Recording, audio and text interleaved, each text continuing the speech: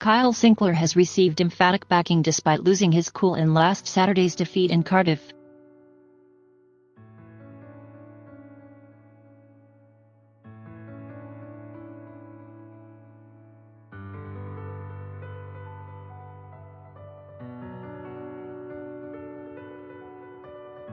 However, on Wednesday, England defence coach John Mitchell backed the prop, saying, "He has been awesome. He is an exceptionally gifted athlete as a tight head. He is 24. As he matures, he is going to be outstanding. He is just going through a process, like any young man, learning and growing in self-awareness. I think we are blessed with an outstanding player. You want players to play on the edge. That is what the game is about."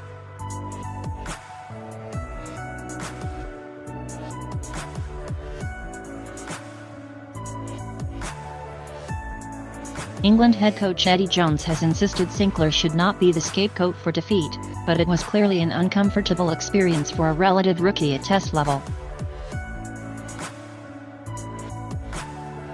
Mitchell argued that it was a sign of the Lions forward's growing status within the game that he had been the subject of Welsh wind-ups.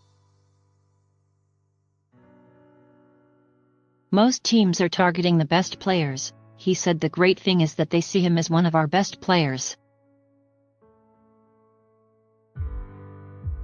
That is a great accolade." Jack Nowell echoed Mitchell's support, adding, "For me to play in the same team and see him out there doing that is good."